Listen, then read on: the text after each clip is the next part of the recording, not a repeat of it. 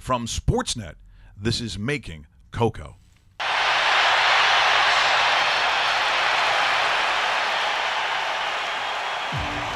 Growing up, nobody wanted to play goal.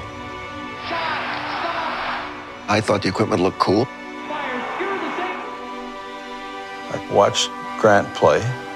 He wasn't very good. I said, I'm not drafting this guy. I don't block shots.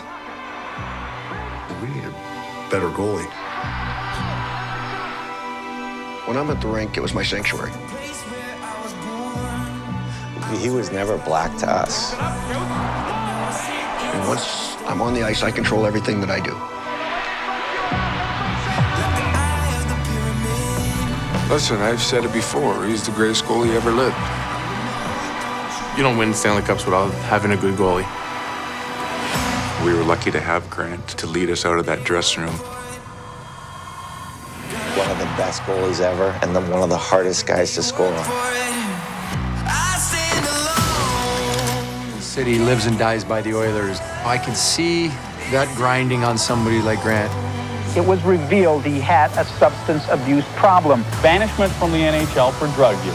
He's always denied it. You're all of 20-some years old. You're not supposed to have chest pains and have panic. You play in the National Hockey League. But hard time. You don't panic on the ice. That, of course, Making Coco is the name.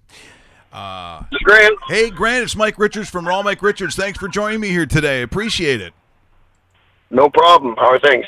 Well, we just showed the trailer. And I gotta admit, even, sometimes you see a trailer, you're not sure exactly if it's setting up what you think you're about to see. And they touch on so many issues about, things that are even non-hockey for Grant Fuhr that, for someone like yourself, when you're the subject of a documentary, a film, and it's going to be so heavily watched, when it's said and done, when they finished it and you saw the final thing, are you okay with it? Is this what the message that you want to get out, and did it get everything out that you wanted? Yeah, I think we covered everything. I mean, that's kind of the life I've lived, so I think that was the fun part of doing it, is we get to cover the whole life, the good, the bad, the ugly, the fun, so kind of everything. And the one thing that comes up in the trailer, and the one thing that they're going to talk about in the movie, which is so inherently Canadian, because I fall in this category too. They start talking about the Hall of Fame, they start talking about you, and they said, yeah, the first black guy. And then you kind of, from wherever you're from, you're like, oh, that's right. I forgot. There's not a lot of places in this world, I don't think, Grant, where people just kind of didn't see the color. And look, I'm sure that's not your sole experience, because I know you're going to say otherwise. But for most of Canada, it was more about you than it was your color. Or do you think that's an inaccurate statement? No, I think that's a perfect statement. I mean, I think that's the biggest thing being north of the border is, in Canada, they think of you as an athlete first and foremost, and color's not really an issue. I think once you get south of the border, then color becomes more of an issue than it's ever been in Canada. Did you have that growing up, Grant? As far as when you played outside of Canada, I know we've talked to PK Subban on this show, and he's kind of echoed similar responses to what you said. In Canada, it's a completely different show, but you know what? You were playing in the States as well. You were playing on the East Coast, West Coast, everywhere in the NHL city that there is NHL city. Was racism part of the 1980s when you were with the Edmonton Oilers at that time? I think it was more of an issue now than it ever was back then. I mean, also I wear a mask when I played, so yeah. I mean, whether that made a difference or not, but you didn't see a whole lot of it. I mean, yeah, you get the odd guy. You always get the odd guy sitting in the stand somewhere who's got something to say, but for the most part, I got through pretty unscathed. Your film debuted at TIFF last week. We've heard nothing but rave reviews here in the city of Toronto. When people are watching this and listening to this worldwide, like we're getting a lot of responses right now on our YouTube feed, where can they find this documentary, Grant? And it's very impressive, and I congratulate you on it. Thank you. Once we get through the premieres, I got a premiere in Calgary coming up here on the 29th. Then we're going to be in Edmonton in the middle of October. And I believe they're aiming to have it released on iTunes, Netflix, and video on demand somewhere early in the new year.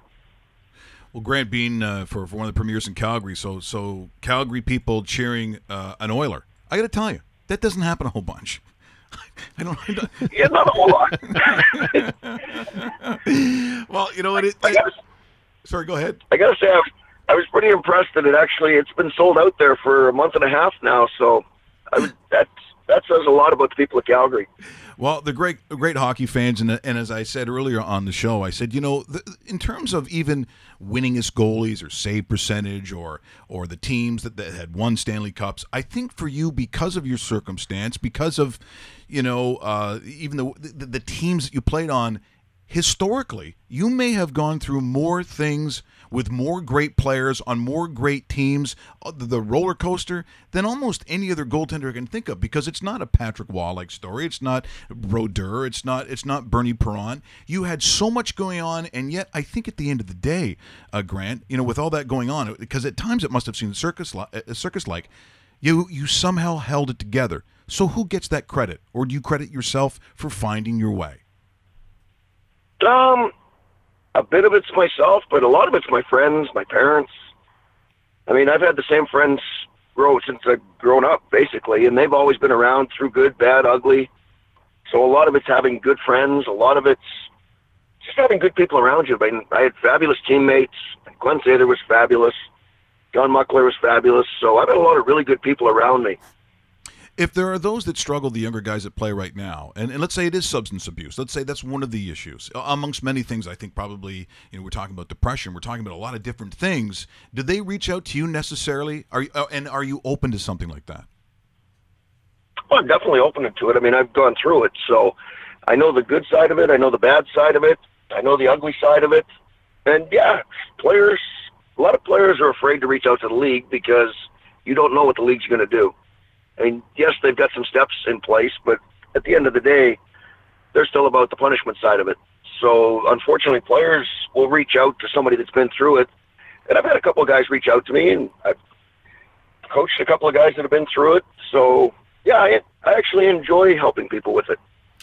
It's funny when you watch the trailer, Grant, and you see Glenn Sather say at the beginning that I didn't think he was that good. I kind of chuckle at that, and I go, man, wow, because I flash back to one of my first experiences when I became a media person and working in this industry, and Glenn Sather I first met him in the late 90s, and Ken Hitchcock were the two most intimidating people that was first introduced to this field that I'm in today. As a coach at that time, what was your relationship with Glenn when you first joined the Oilers after being drafted by the Cougars in 1981? We actually had a great relationship. And it was funny, before I got drafted, he came out to see 2 games, and both games I was awful. I think I got beat 8-1 and 9-1 in the 2 games that he came to see. So his first impressions probably weren't very good, but I mean, he gave me a fair shot at training camp. I mean, I didn't really think that I would stay in Edmonton my first year. I thought maybe I'd get a quick look and go back to Victoria, but he gave me a fair and honest shot to try and make the team, and everything kind of worked out pretty well.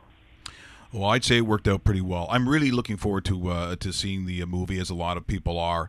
As I said, you're very candid in it. You talk about a lot of different issues that aren't necessarily just the hockey ones or your favorite game or your biggest save or the trophy you remember the most. And I think that when something comes down like this, especially for Canadian fans and obviously very close in Edmonton, that this is a high point for you, is it not? This is maybe it's not a playing one, but it might be a pinnacle in terms of satisfaction. I think it shows I'm comfortable in my life. I mean, you live life. And a lot of people kind of live a sheltered life and a guided life. I've kind of learned the hard way. You live life and you make some mistakes, and you got to figure out how to make it better. And I guess I've maybe done the mistake side of it a little more than most, but at the same time, life's still great. Well, and I guess you got something, someone I know very well, Theo Fleury, has made a point of his life being available and, the movie and the book and so on, but just letting people know that certain things out there exist. It's not the perfect world once you become professional sports. It's not easy or the gravy train that people necessarily think it is. And, I look at, someone like Theo, who I'm sure, you two have probably talked about many different things. We've had a few conversations. It's funny, at 18 years old, they don't hand you a book on life. I mean, you go through school and that sort of thing, and school doesn't teach you how to live life. It gives you some basic necessities, but at the end of the day, it doesn't teach you about life and all the mistakes you can make and the traps you can fall into. So, you have to live your life and learn from it. Well, as I said, I'm looking forward to the movie. Thanks so much for joining us today. I know a lot of people are going to say, ask about the golf. Ask about the golf. So, the golf game, where are we sitting at, Grant? Are you sandbagging people? Are you taking money on golf courses? What's happening for you? Oh, we're still managing to make $1 or $2, but no, still playing the stretch. And actually headed to the golf course as we speak. Beautiful. Surprise, surprise. The way life probably should be, Grant. Hey, you take care. Thanks so much for joining us, and we'll catch up with you again sometime, Grant. Awesome. Thanks, guys. That is Grant Fuhr joining us here on Raw. Mike Richards, heard also, of course, exclusively on Sportsnet, the Fan 960. That was a great time with him. Once again, when you see some of the issues that he's talking about, sometimes when these movies come out, Dave, that's why I asked, you're unsure if they wanted to talk about, like, everything. Like, do you really want to touch upon some of these really low points in his life? Well, just not unlike Theo. Theo wants to show the warts. He wants to show you exactly what can happen and how it happened. So in that way, you got to credit him for being brave on this one, because some guys just don't want to talk about that stuff. What? We just become best friends? Yep.